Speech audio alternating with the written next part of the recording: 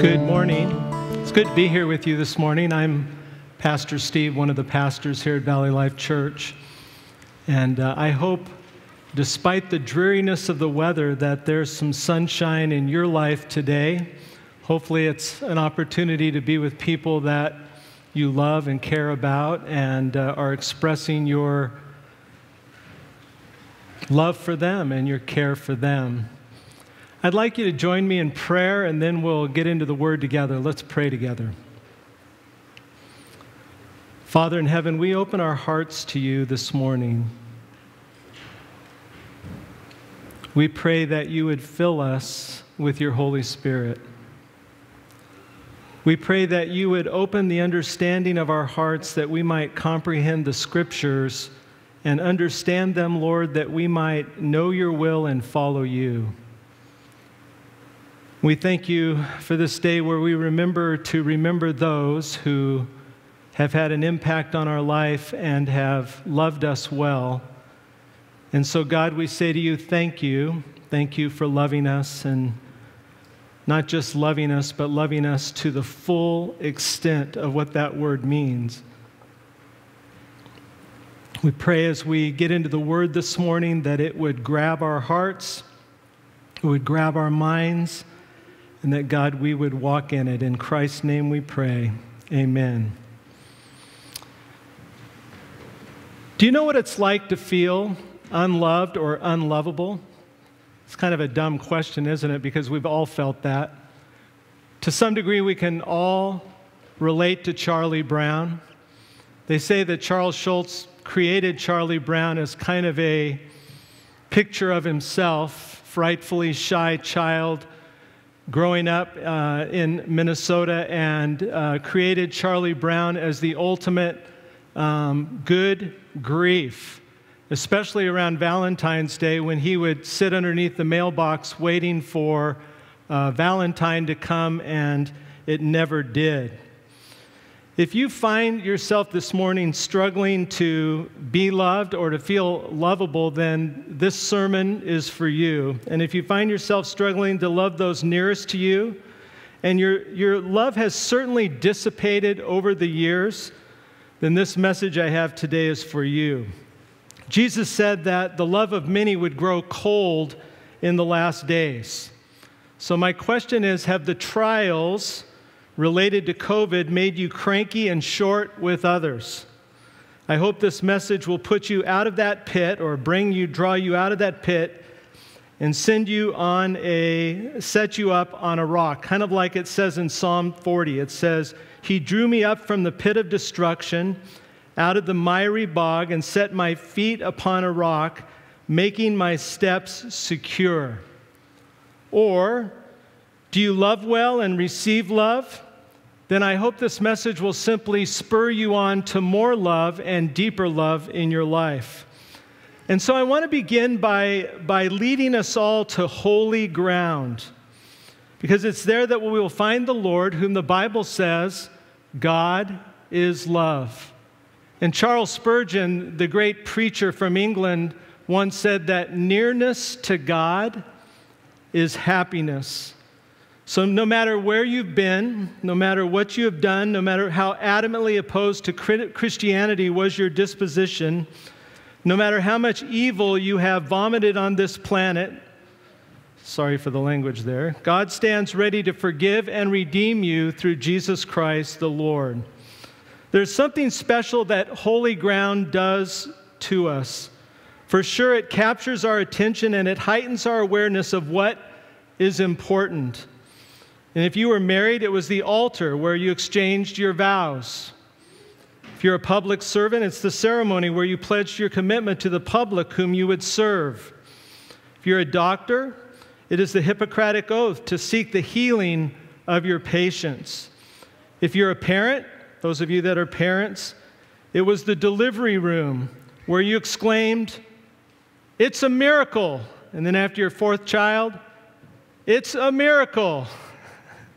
And you knew then and there that you would love this miracle all of your life. It was holy ground. Maybe you're aware of several examples from Holy Scripture. Jacob's ladder is one. Jacob is fleeing from his brother Esau, and in a dream, as he's on the road and has his head on a rocky pillow, he has a dream where he sees angels ascending and descending upon him, and God above him promising him the blessings of Abraham. And when he wakes up, he said, "This is none other than the house of God." And then he made an offering there because it was holy ground. Or Moses at the bush on fire, but it was not consumed, where God reveals his name to the reluctant prophet after he is told to remove his sandals. Or the Holy of Holies in the tabernacle, where the high priest brought blood to atone for the sins of the people, and God would meet him there at what was called the mercy seat. Or the stall in Bethlehem where the Savior was born. Or the shore of Galilee where a great light shone and Peter cried out, "Get away from me, Lord, for I am a sinful man." Or on a little island called Patmos where John fell in mesmerizing amazement before his vision of the risen Lord. I remember places that I was at in Israel years and years ago when I got to visit Israel, and I got to go to the place where Jesus was tried before Pontius Pilate. It's called the Pavement.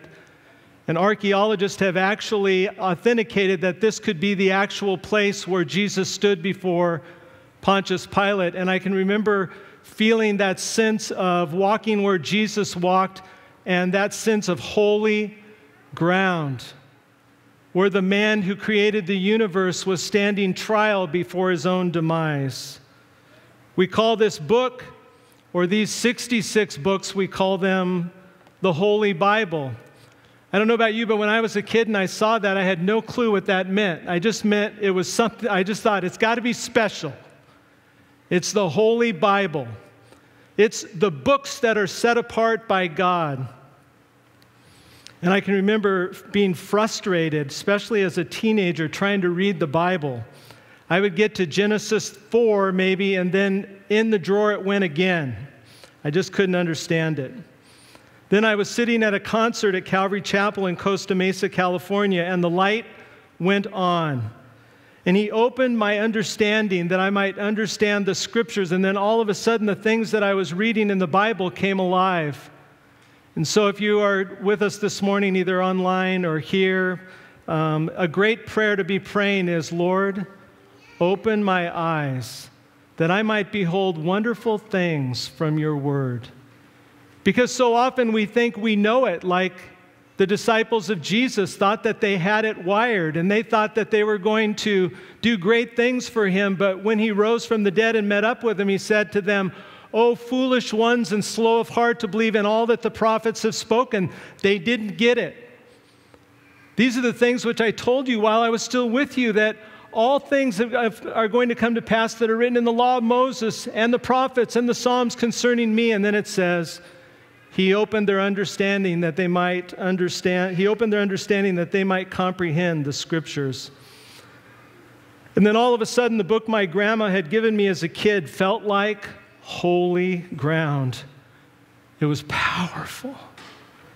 And as you read and think and walk upon its pages, it does something to you that only can be described as phenomenal, miraculous, or really cool. Really cool. Remember, all Scripture is breathed out by God. Each of the Gospels concludes with, well, the Gospel. It's the writing of the eyewitnesses who give us the details of Jesus' bloody death and triumphant resurrection. And as you approach these blood-stained pages in Holy Writ, there's a palpable sense that the ground on which you stand is different than any other place on earth. When you have Scripture, you have holy ground wherever you go.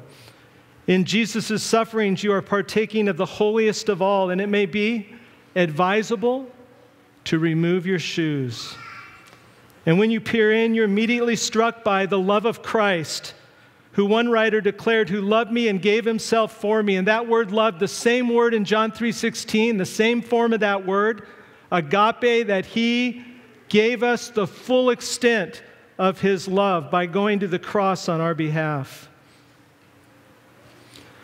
my heart really goes out to school-age kids. Us adults, I don't think we realize how difficult the COVID season has been for our kids. And one thing in particular has been very, very, very difficult. Kids are used to going to school, meeting up with their friends for sure. That's important. But actually, they have lost that sense of connection being on sports teams and being able to compete with other schools and be able to work hard to achieve their goals with their teammates and to enjoy that with them. And I have seen that on their faces when we've talked about that. And especially if you're a senior, it's very, very, very difficult. Now, there's probably some kids that are like, yeah, I don't have to compete. Like, it's kind of like a safety thing. Like, if I would have competed this year, I would have gone to state, or something like that. But the reality is, whether we win or lose in competition, that competition for a kid is really important to them. And not only in sports, but in things like musical recitals and arts and crafts and other things that kids do where they're expressing themselves, and they can't really get into that now. We as adults need to realize that they're really struggling with that. I can get all the competition I need by watching my hockey team play on TV. I feel totally fulfilled. But not the kids these days. They're feeling kind of torn down, worn down by it. So I grieve the loss with them, and I hope, though, at the same time that some of them are going to find that Christ's love for them, even though they're learning it at this young age, is all that they really need. It's all that they really need. And so I'm going to invite you to turn with me in your Bibles to John 13. And we're going to move through this passage of Scripture together, and I hope that it has a great impact on us this morning. John chapter 13. If you don't have a Bible, there's one there in the pew. And we're going to begin with verse 1. Now before the feast of the Passover, when Jesus knew that his hour had come to depart out of this world to the Father. What hour was this? The hour of his suffering. In another part of Scripture it says, "This is your hour and the power of darkness." This is the time where Christ will go to the cross and win the victory over sin and death and Satan. But it will be a hard struggle and a fight for him, and he knew what was up ahead. He knew that this was the hour that he would die. Having loved his own who were in the world, he loved them to the end.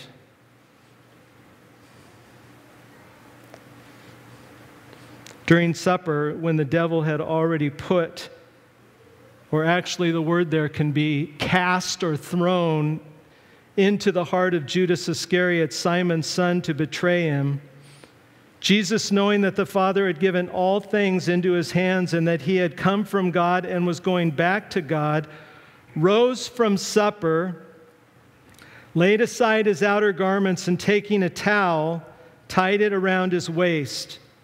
Then he poured water into a basin, and he began to wash the disciples' feet and to wipe them with the towel that was wrapped around him.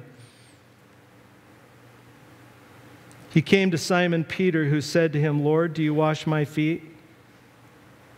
Jesus answered him, "What I am doing now you do not understand. What I am doing you do not understand now, but afterward you will understand." And Peter said to him, "You shall never wash my feet." Jesus answered him, "If I do not wash you, you have no share with me." Simon Peter said to him, "Lord, not my feet only, but also my hands and my head."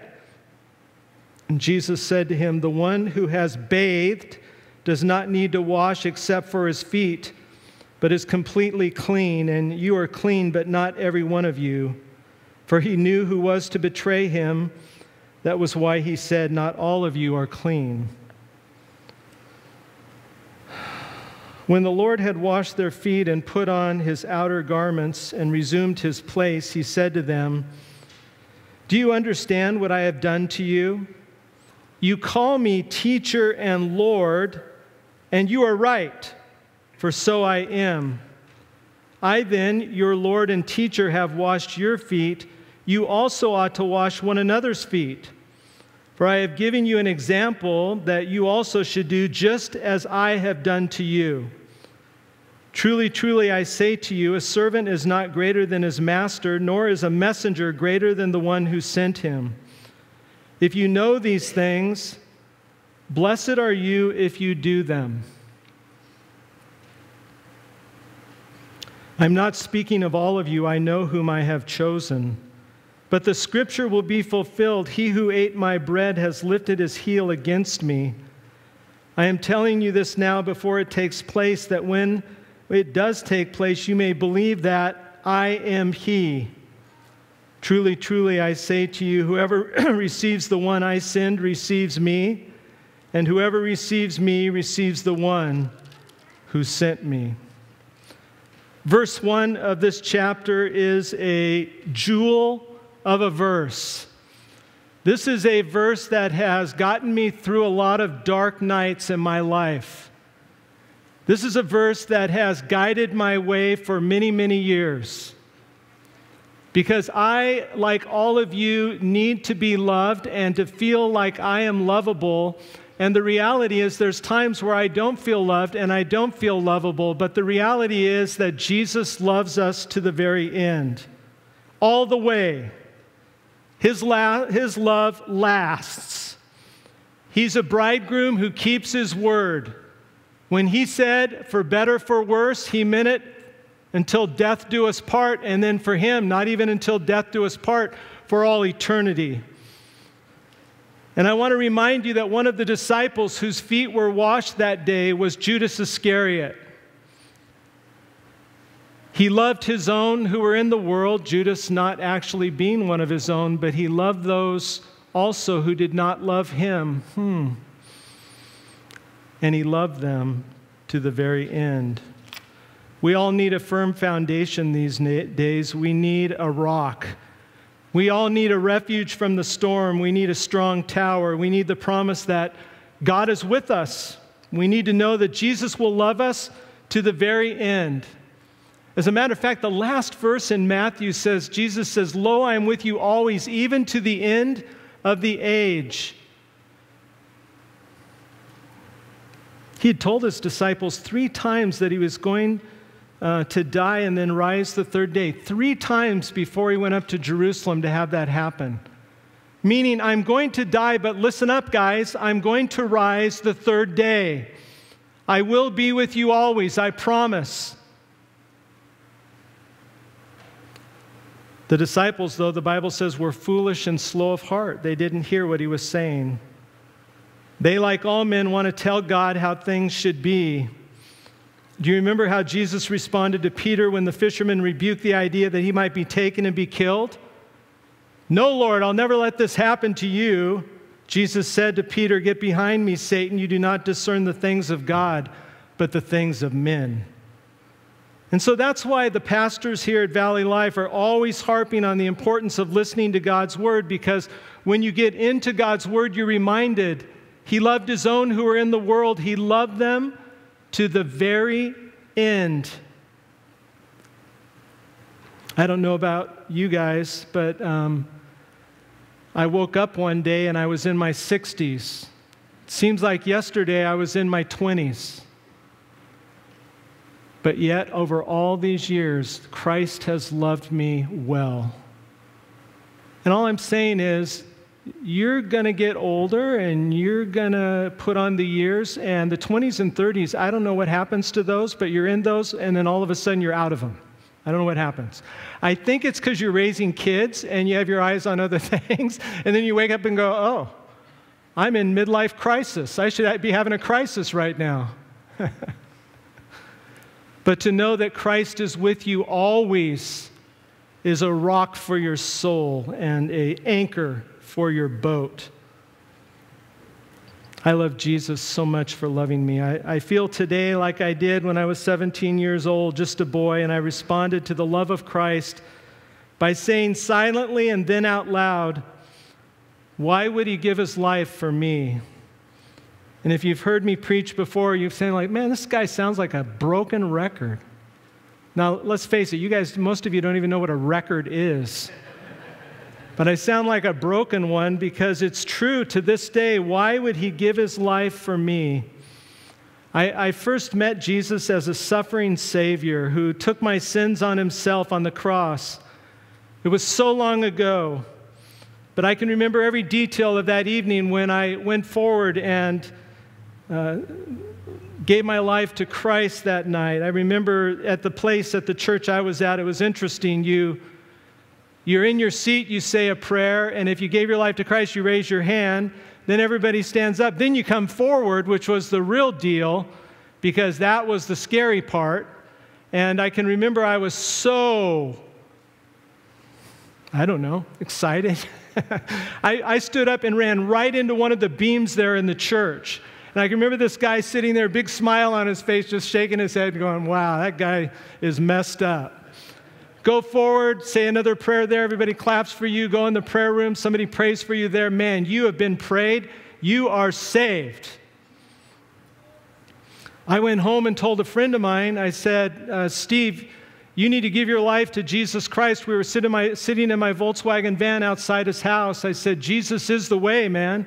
You need to give your life to him. This is just days after I got saved. I said, do you want to give your life to Christ? He said, yes.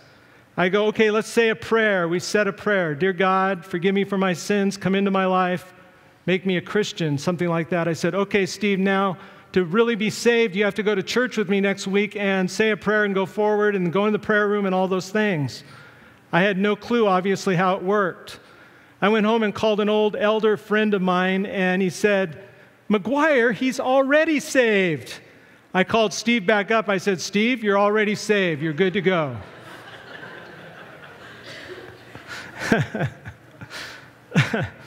I love Jesus for that. So now that when Jesus asked me to do things that are out of my comfort zone, I'm willing. Because he has always kept his part of the bargain. Always. Always. Faithful. Always. So do you need some stability in your life? Do you long to be loved with a committed, everlasting love? Jesus will not let you down. He will be there for you. You can count on him coming through even when circumstances look bleak, because he loved them. He loved his own to the very end.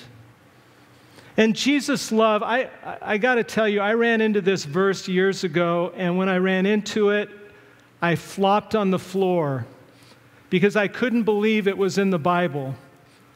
And so if a few of you flop on the floor as I read these passages from Scripture, just know that you're not alone.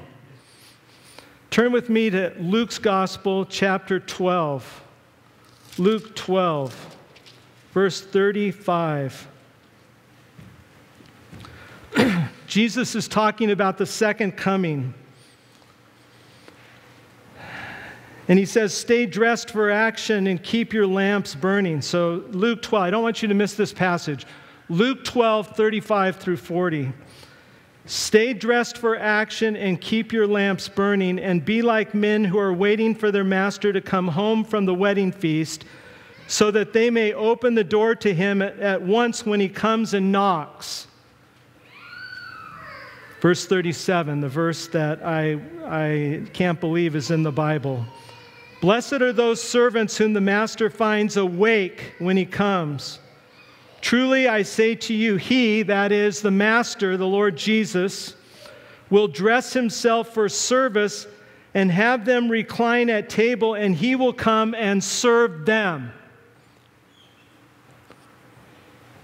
If he comes in the second watch or in the third and finds them awake, blessed are those servants. But know this, that if the master of the house had known at what hour the thief was coming, he would not have left his house to be broken into. You also must be ready, for the Son of Man is coming at an hour you do not expect. But go back to verse 37. Truly I say to you, he, the Lord Jesus, will dress himself, this is in the kingdom of God, for service, and have them recline. You and I get to recline. We've got the easy chair at the table where there is a banqueting feast that is bar none, the best feast of all time. And he will come and he will serve them. When we read John 13, some of you were like, there's Peter again, you know. Always sticking his foot in his mouth. But when I read this verse, I thought to myself, Lord, do you understand that when he serves you, he is going to have nail prints in his hands, and you're going to see those as he sets a great feast before you, and he serves you? Wow.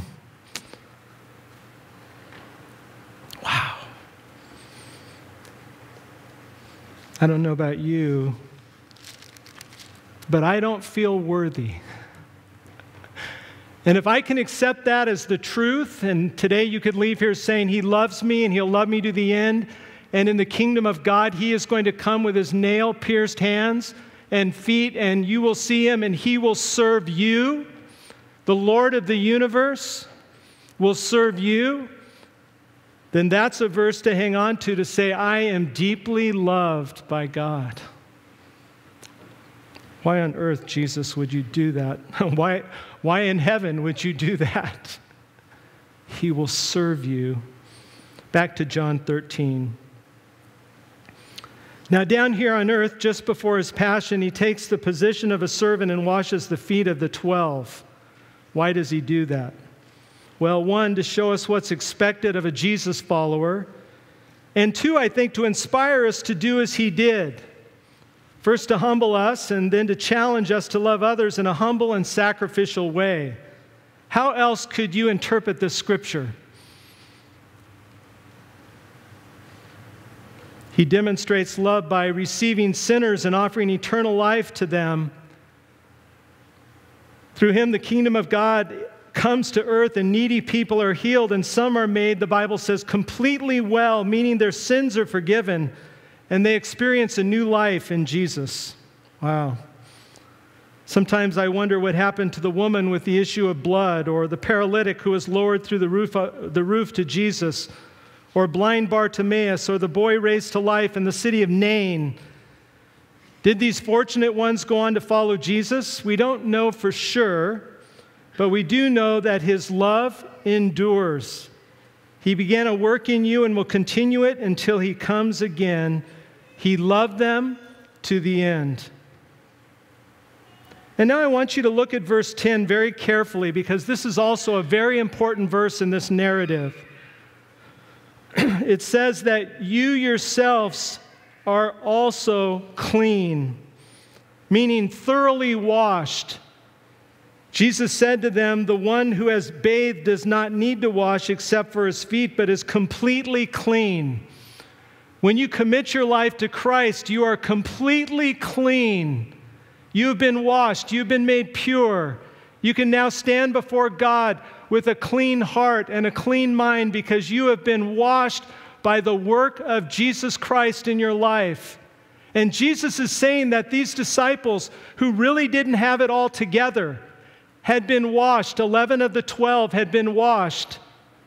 But he said, you do have to wash your feet because they're going to get dirty. And what he's saying is, we are completely clean, but as we walk through life, we look down and go, oh my goodness, there's dirt on my feet. And I need that to be forgiven, and I need that to be washed. And so whoever sins, if we confess our sins, he's faithful and just to forgive us our sins and to cleanse us from all unrighteousness, even the stuff we pick up on our feet. But don't get Jesus wrong. You are completely clean in Christ, completely washed in Christ. And so when we're baptized, the Bible says we're buried with him in baptism and we're raised to newness of life. And that washing, that baptism is the cleansing factor in our life. And I know some of you are probably saying, my goodness gracious, I was washed when I was a young child, but it seems like I've needed a bath ever since. But no, that's not true. You have been made clean, but your feet are dirty. They need to be washed. I think it's a great perspective, because it shows me how God sees me. He sees me as washed, as clean. But he looks and he goes, McGuyre, you're holding a grudge against that person. You have to have your feet washed because they're getting dirty with that resentment that you have in your heart, and you need them washed. Jesus' love is coupled with his lordship. And so here's a very important question for this message today. Do you have trouble letting Jesus love you? Is your righteousness based on the fact that you have done things for him? Or is your righteousness based on the fact that he has done things for you? Even if you were to meet in the middle, my question still stands. Do you have trouble letting Jesus love you? Jesus says, I am the Lord and the teacher. And there is a significance in the original language that puts it like this. I am the Lord. I am the teacher. There are no others above me. I am it. You ought to do as I say. And it seems to me that in the end, what he wants is what's best for everyone. Jesus is Lord is not a slogan, it's the truth, and the sooner we submit to it, the better off we are. We can only guess why Peter said, not me, Lord. You want to know what Peter's attitude was? Here's how the original says it. Will you wash my feet? Oh, you're not going to understand now, but you'll understand later. You will not, no way, no how, ever, forever, forever and ever wash my feet. No way. You go, I didn't read that when we read that. That's what it says in the Greek. In other words, he's making it clear to Jesus that this is not going to happen. Whew. What was his motive? We don't know what his motive was. We tend to pick on Peter, don't we? Was it pride? Was it an attitude like, but Lord, I know the rest of these guys need to have their feet washed, but not me. I can clean my own feet, thank you. Kind of like he would say not long after this when Jesus said he was going to Jerusalem and he was going to be killed and then rise from the dead. Peter said, no way, Lord, this will never happen. I will fight to the end. And then, of course, what does Jesus say to him? Before the cock crows, you will have denied me 3 times. Was it embarrassment? Lord, you don't understand. This is the job of a house servant to wash feet. You're the Lord. You're the teacher. You're kurios. You're the one.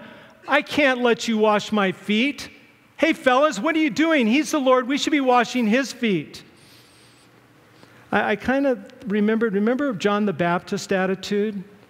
He should be baptizing me, not me him. Like maybe Peter was thinking, I should be washing his feet, not me, not him washing my feet. Did Peter have a moral problem? Like he did at the beginning when he met Jesus after Jesus had caused the fish to multiply and they could barely bring the fish into shore. And when Peter comes up to Jesus, he says, get away from me, kurios, Lord. I am a sinful man. You don't know how sinful I am. I don't know. Or was Peter being humble? Was he saying, Lord, I just can't do this because I know who you are. I can't do this. Remember, Lord, I'm the one who said you are the Christ, the Son of the living God. Remember me, Jesus? I'm the one who said that. I can't have you wash my feet. I know who you are. Maybe he was being humble. But Peter must do as Jesus said or else. Jesus is loving and firm. He does not tolerate disobedience. He doesn't say to Peter, well, I guess you're different than the rest. I'll let you off the hook, Peter. No, Peter is summarily rebuked. No part. You're out. No part. If I don't wash your feet, you have no part with this group. Hit the road. I wonder if Peter heard those words in his sleep after that encounter, and how he found out that the lordship of Christ challenges us. Do you struggle with letting others love you, let alone Jesus? Do you struggle with that? You know, when I struggle with myself and feeling like I don't deserve to be loved, I tend to not allow other people to love me or affirm me. We either struggle with pride or pain, and we can end up shutting others out of our lives.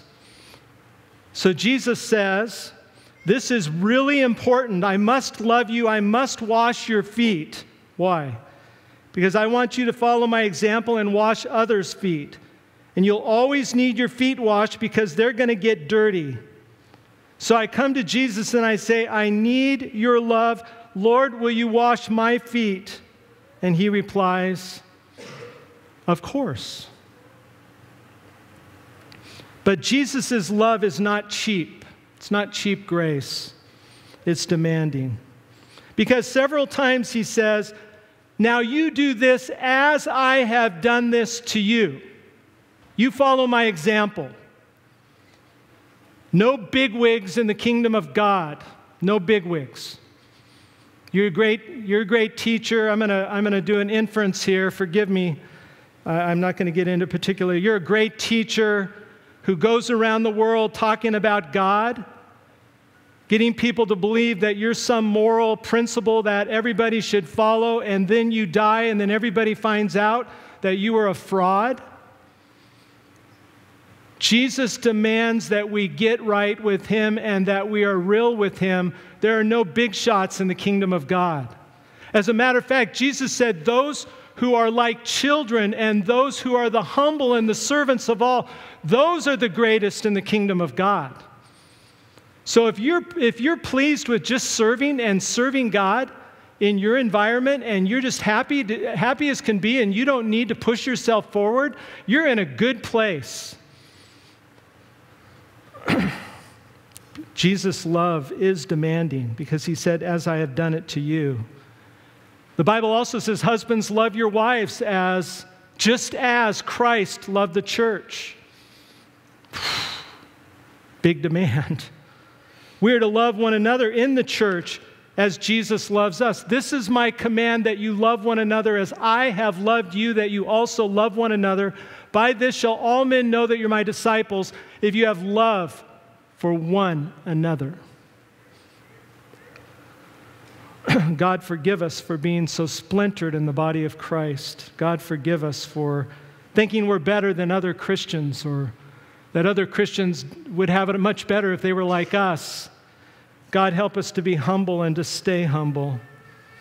Jesus commanded difficult things. He says in Mark's Gospel, chapter 8, deny yourself, take up your cross, and follow me. It's the tough words that make the Christian life a life and not an experience. It's a life. And it's a life of many ups and downs and ups and downs. And I'm walking along and I look down and go, oh my gosh, my feet are dirty again. Mindy, could you wash my feet? I walk through life and I'm wanting to follow Jesus, but I look down and there's grime all over my feet. So I go to God and I get that grime fixed, but it's a life. I remember when I first became a Christian, I was so excited. I called everybody I knew and said, you need to give your life to Christ. One of them was a cousin of mine, and I was so excited because I thought she was a Christian. And I said, I just gave my life to Christ a few days ago, and it was awesome. And she said, I went through that phase when I was your age. I'm still going through that phase. It's been 45 years. It's a life. It's not an experience. There's a lot of experiences along the way, but it's a whole life. And if this is the day where your life turns around and you commit your life to Christ, then your life begins today and then ends down the road. But it's a whole life of following Christ, and the apostles knew that very well as they gave their lives in the end for believing that Jesus had resurrected from the dead. How do we apply this to our lives? John said in one of his little letters, he said, "My little children, let us not love in word or in tongue, but in deed and in truth." Let's take these words that we have learned today and put them into practice. Now, I got to tell you a story. I went to a church once, Grace Brethren Church, very interesting group of people, great group of people, and they actually took this command of Jesus literally. Have any of you had that experience, like feet washing in a church? Yeah? Okay. And it was really a cool experience. The gals went into one part of the facility and the guys went into another, and there were a bunch of pails, and you'd get down on your knees and you would, they'd pull the socks off of these grubby, grimy, dirty old feet, and you would like put, I don't think we put any soap on them. Probably should have put soap on them, and some cleansing stuff too, but you just put water over them and you just kind of like rubbed them a little awkwardly and then pulled them out and you dried them like Jesus did.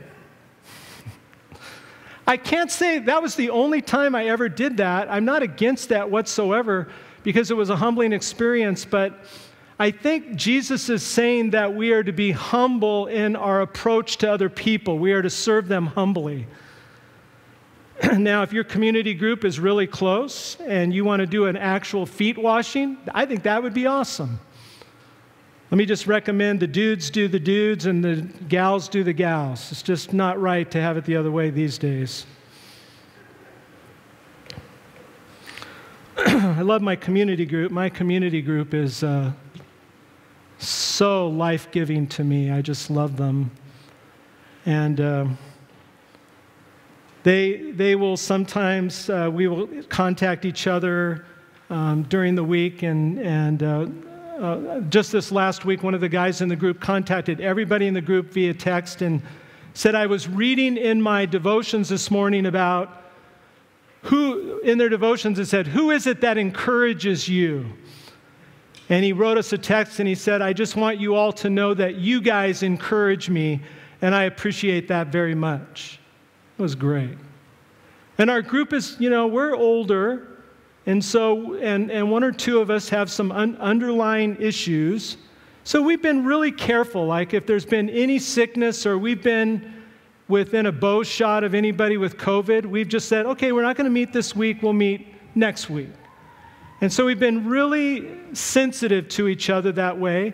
And so far, we've been absolutely healthy, which I think is awesome.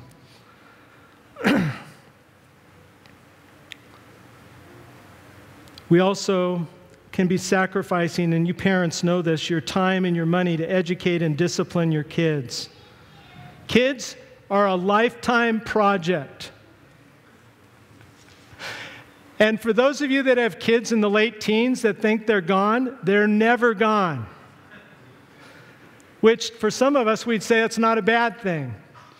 But it's good for them to be out on their own. But even when they're out on their own, having your grandkids, you're like, man, I'm concerned about my grandkids now. I used to be concerned about my kids, but now I'm concerned about my grandkids. But you would do anything for them, and you would be there for them any time of the day or night if they needed you. Yesterday, my son Sean came over to practice his sermon because in about an hour here, he's going to be preaching over at the First Baptist Church. And I didn't tell anybody that earlier because I wanted people to come to our church today, But as I sat and listened to him walk through his message, I was so humbled that he was in the business of saying to the people at First Baptist, I love the Bible, and I want to tell you about the Jesus and the gospel of the Bible. I was just very, very proud of him. Husbands and wives, I can tell you I washed my wife's feet once. I guess the foot washing thing for me is a one and done. Actually, before I proposed to her, it's kind of a sentimental story, I went into the other room and I ran the bathwater and she was like, whoa, what's going on here? And I made her take off her shoes and roll up her pants and I washed her feet. And believe me, that has not been forgotten. If you were to actually literally wash someone's feet, that would not be forgotten. It'd be remembered. Marriage is a difficult business because if you're not working on oneness in marriage, you will automatically be drifting away from one another. It is a work in marriage that you are working on being one with that other person. And if you stop working, it's like we're working, and then we put it in neutral on the hill as we fall backwards on the icy ground. In marriage, we are commanded to love our husbands, as Christ loved the church, and the wives to respect her husband and submit to him as the church reverences Christ. So I have an assignment for you. I'm a teacher, so I can do that. I'm duly authorized to give assignments. My notes say 3 people, but how about 2? I'll make it 2 people this week that you wash their feet, intentionally wash their feet. Now, and if you're listening to this and you're like, man, he wants me to actually get a basin of water and wash their feet, then more power to you. That's great. But I'm not saying that. I'm saying you're going out of your way to humble yourself before someone and to serve them in a way that you would not normally serve them. Just like the disciples were like, what's going on? The Lord and the teacher is going to wash our feet. Now, and again, let me add a little color commentary to that story. Just because Peter is singled out doesn't mean the others were going like, you know what I mean? Like, well, what's going on? It doesn't mean that. Remember when James and John were arguing, they wanted to be first in the kingdom? And then the other disciples were like, oh yeah, James and John, they're sons of thunder, they always want stuff. But then we find out that all the disciples had the same attitude. They were all like, hey, I want a part of the kingdom. I want to be first. Hey, that'd be fun. 2 people this week in your community group, in your family, where you work. How about just blowing somebody away at your work and serving them in a way where they would go like this, like, why would you do that? Kind of like when Jesus washes your feet, why would you do that? And even risk a bit of embarrassment, like, this could be embarrassing, but I'm going to do it anyway because Jesus said, just as I have done to you, you also do to one another. And last, spend some time on holy ground.